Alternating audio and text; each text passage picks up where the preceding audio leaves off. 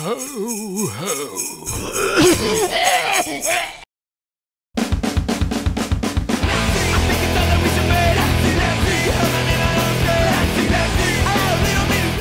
This is a public service announcement. Punk is it. That's it. With guitar!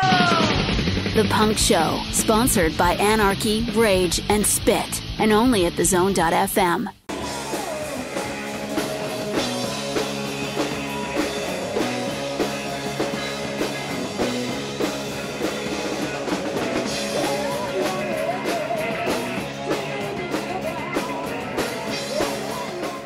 Hey guys, I'm Jen Warnock for Absolute Underground. We are outside Sopranos Sports Bar, and I have with me two of the members from Little Guitar Army. How are you guys doing? Very well, fantastic. It's nice here in Victoria. This is really fun. I'm really glad you guys came over. They're from Vancouver, and you've got a whole crew of people with you. Who is with you? Like, what is this? You're like taking over. I have a too long to mention list of rock and roll luminaries from the Vancouver rock and roll and punk rock scene in our band. Going back to this guy, one of the first Vancouver, if not the first Vancouver punk rock band. Pointed Sticks, right? And just people that have been playing music their whole life and really living it, and that's all we're gonna do. You've got, what is it, 11 active members in your band? 14, but some people are on leave, you know. Yeah. What do you guys all play? I mean, you're obviously not just your standard three-piece setup, so what do you got going on? But it's like pretty standard. It's guitar, bass, and drums and singers, but there just happens to be like 7 guitars, 2 drums. Sometimes there's 2 basses. Right now we're down a bass player. But being in this band is like being in a Fellini film. It's not just crazy. It's like there will be a naked midget on a goat at some point, you know? So if you can't deal with that kind of stuff, then you It's not a show till a midget rides a goat.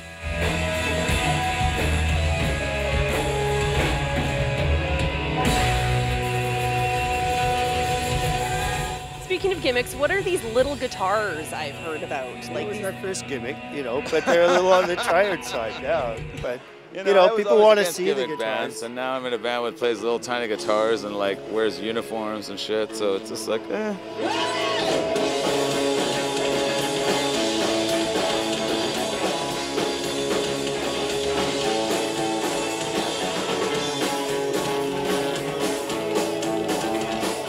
Cal makes them all. Cal's a luthier. He used to work at Larrivee Guitars, and he literally makes them from like found and salvaged pieces of wood. One guitar is laminated with the curly African maple that came from a yacht.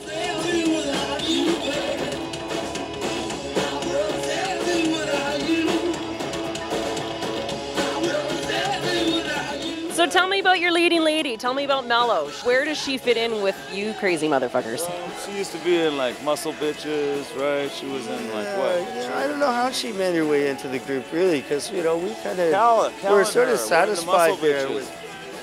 She just suddenly appeared. I can't remember exactly. Mello's just mellow. It's just sort of like the rest of us, you know, like we're people, right? It's like a bunch of banana. We're all a bunch of bananas. Like we're fucking 14 bananas in a fucking leaky boat, man. I'm trying not to laugh my ass off is what's going. This is why Jen doesn't smoke pot and then do interviews. We do not adhere to the laws of the CRTC.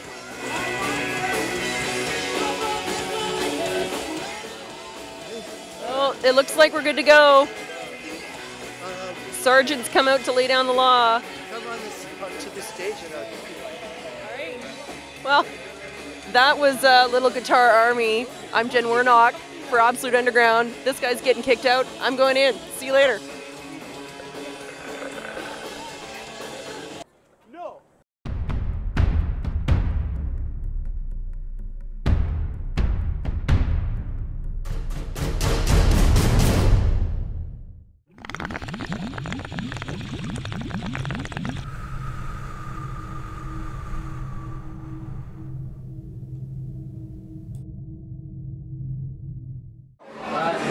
We're here back from the North Pole with the Angry Snowmans, and it's time to watch Absolute Underground TV. Season's meetings! Ah!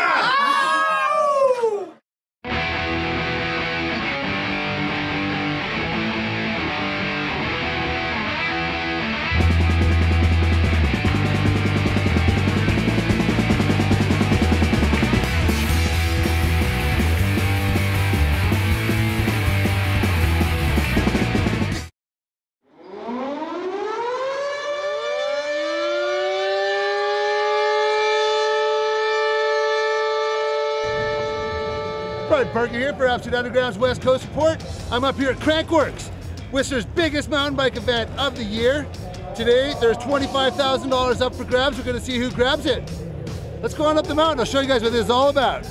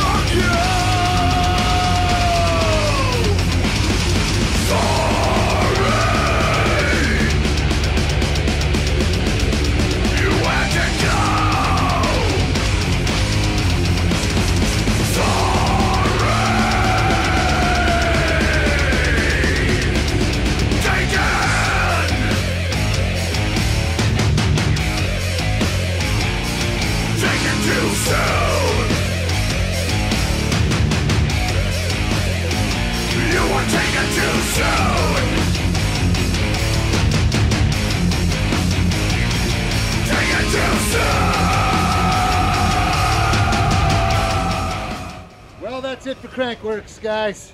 Hope you had as much fun watching that as I had shooting it. Pretty awesome. Big airs, big berms, some big crashes. Got a great big winner, new winner here, $25,000 in his pocket. Catch you guys later. Absolute Underground TV's West Coast Report, Brian Parker, signing out. Oh my God, they just ate my dog. How's my hair, Phil? Are we rolling? Okay. Good evening. Aloysius Lumstrad reporting for CKNW.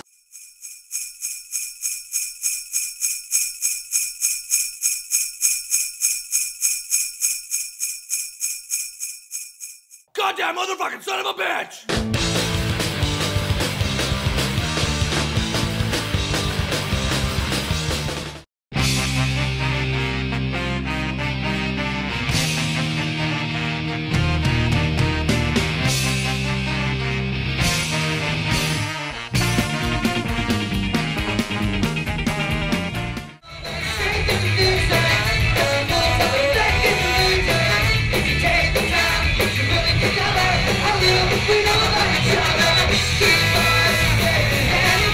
Who are we talking to again? My name's Chris from Less Than Jake.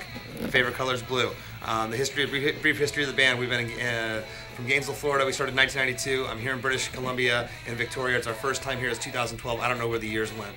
I attribute the longevity of the band to the fact that, you know, we're still having a good time. You know, we still get up there and we have fun. We're not just doing it for a paycheck. You know, we started the band 20 years ago and never thought I was going to get out of a garage. It got out of the garage, it got into a van. Never thought I was going to get from a van to other countries, and it did that. And at this point, you know, I have no idea where this is going to take us. So I'm just here enjoying it. You know, like I probably have more fun now than I've ever had in the band.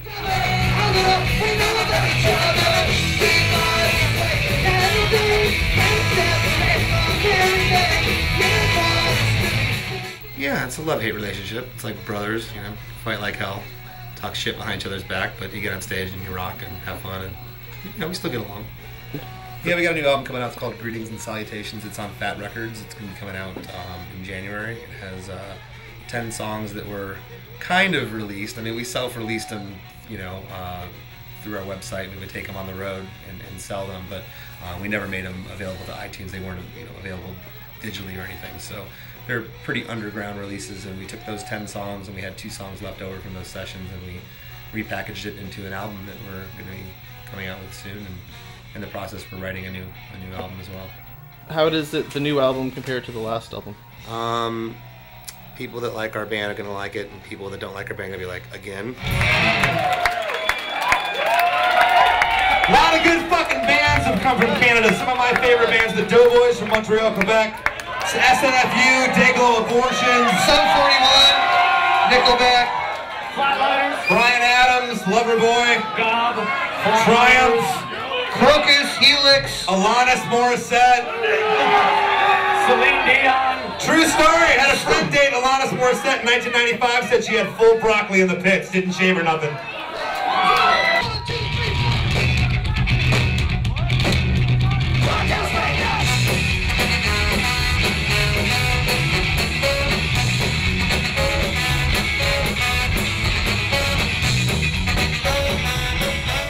Since you're celebrating 20 years as a band, what are some of your fondest or toughest memories?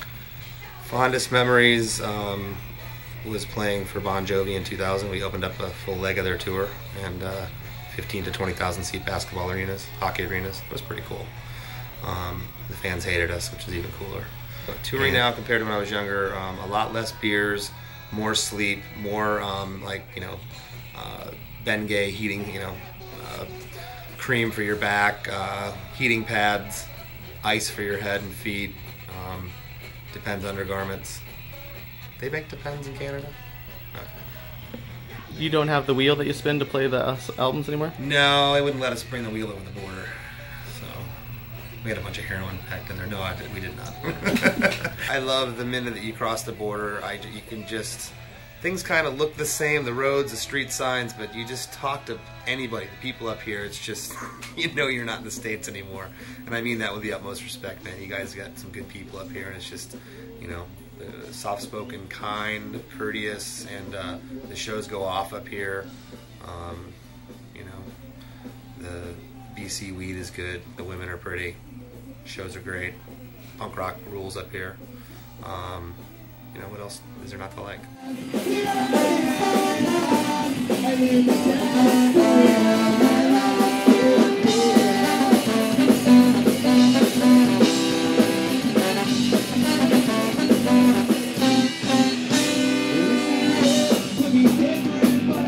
What is something that you've never told anyone else? I have a really, really bad issue that I've had since 5th grade. I got my left nut knocked out in a dodgeball accident. Never told anybody that till just now. Thanks, guys. What do you think of the ska and punk community worldwide today? Is it still as popular, or? You know, I wouldn't say it's still as popular on anywhere near on a commercial level. You know, it's kind of went back on underground, if you want to call it that, but it's still thriving. You know, there's places throughout Europe and England and you know, Canada as a whole. Punk rock up here has always had a stronghold. You know, the three cities that really come to mind are you know, British Columbia, or this side of the country, you know, Vancouver and as far as the east, you know, Montreal and Toronto, Quebec City are just huge punk rock towns, so it's good. Hey, this is Chris from Less Than Jake, and you're watching Absolute Underground TV. Rock on.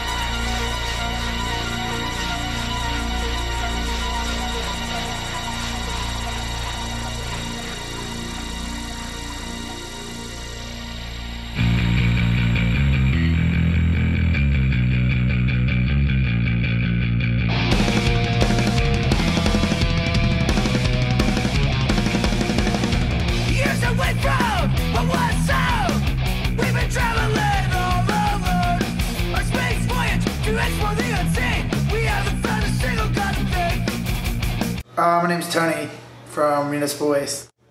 What I'm infamous for? I don't know. Fucking being a smartass, I guess. Igloo wrecking thrash. Oh, I'm supposed to describe our sound for igloo people? What did you say? Tickets massive, rush is slow. The crew's tensions are about to blow. Let's take a leader and turn him into me and introduce him to our fatal phase. Fast, fun, crossover, metal, Slayer worship, DRI, drunks. Okay. I've been around for 12 years. We went from playing basements to houses to shitty clubs to like bigger rooms and outdoor festivals, and that's pretty much everything that's happened this week. So we're still doing the same shit. Our fatal face! I'm with the skin tone rationality, and all I want to do is shut speak. It's not murder if we all play a part. He had it coming from the very start. Basically, we were just kind of bored dicking around Richmond and wanted to do something fun. There wasn't really anybody playing that kind of metal or crossover stuff, and there wasn't really a lot of like punk influence metal going on where we lived. So we just it was kind of like just our thing to do for fun, have a good time, and we still are having a good time. So yeah, the first time, at least especially Vancouver, was the first time we ever played. Vancouver was with Guar, and we always wanted to play. I mean, we were a band for about 5 or 6 years before that tour even came about, and we were trying to get into Canada, and we could never get on a legit tour or get across legally. So we tried sneaking across to play Toronto a couple times and they wouldn't let us, so we had to cancel a bunch of shows. But finally Guar, we were able to do it legit, and then we figured out how easy it was if you just like didn't try to be sneaky about it. And if you had clean records and shit. Let's go to Captain, stop our base! He let us all start here, fatal face! New album, new Municipal Waste album is called The Fatal Feast. Came out in April. And it's our 5th record, which is fucking weird. I didn't think we'd do that many. It's a lot of songs.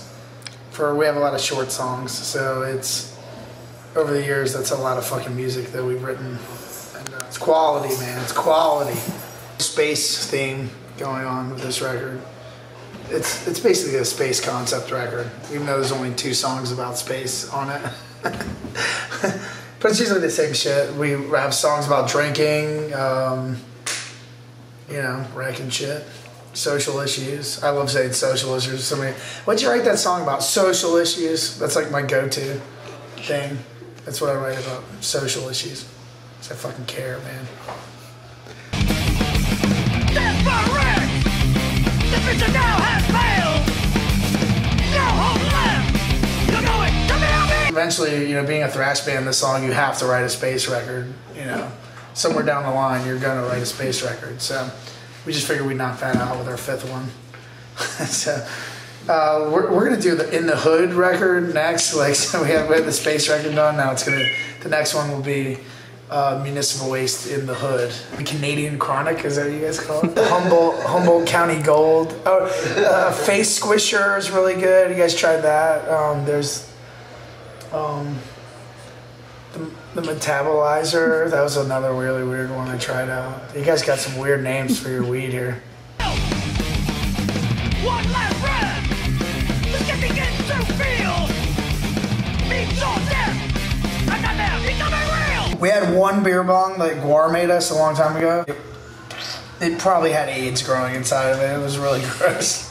I mean, it smelled like a dead thing's armpit. Like, it was fucking nasty. We didn't clean it that much, you know, so you use it every night on stage, you know, to pull somebody up, and we've had to have killed a couple people with that. There's some sort of disease. A primitive bed, cannibalistic beast all tyranny. Our space program never would have thought that something this disgusting has gone on. That's for rare. The mission now has failed. It's usually a lot of crazy shit. I don't know. I hate it when people say they got boogie boards, because guess what? We don't got fucking boogie boards. People bring that shit. We don't do that. So I don't know. People come and get rowdy and have a good time. They throw beer around. People get dancing around. They got the beers in their hands and the dancing. A lot of that shit. Come out. Do that. No hope left. You're going to be on meals. One last breath. Let's get begin to feel. Means all death. And I'm now becoming real. Willie from Dayglows has a cookbook coming out. And me and the Wizard made up a recipe for it. And it's the Wizard's 5-bean goulash.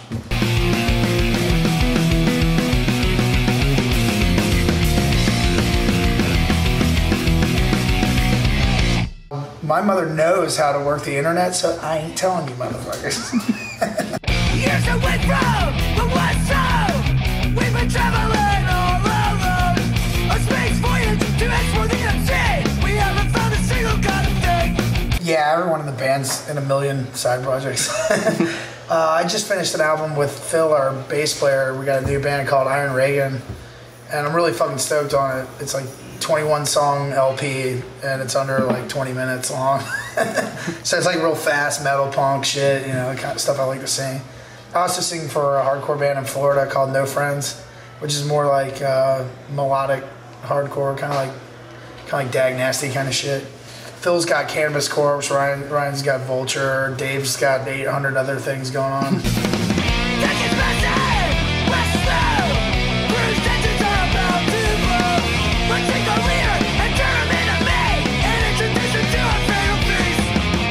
We played, one show was during the hurricane in in Boston where they shut the city down. Connecticut show, we played while they were like evacuating. We still played. And Boston, the night it hit, we were there, and you know, we still played our fucking show. And fucking people came out. The shows were still like packed and raging. Like, it was one of the craziest experiences playing music, was just to be like, wow, the city shut down. There's a fucking hurricane that's gonna devastate, you know, the East Coast. And people are like, yeah, well, fuck it, you know, like, I'm gonna go see Napalm Death in the Waste, you know, like. Introduce him to the fatal face!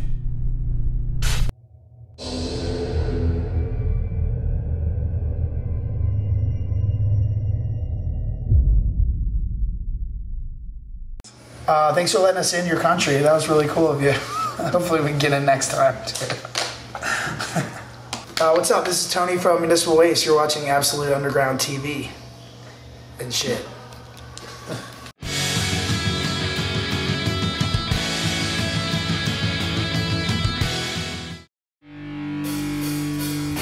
We're the role models from the BIC. So come on down and drink with me.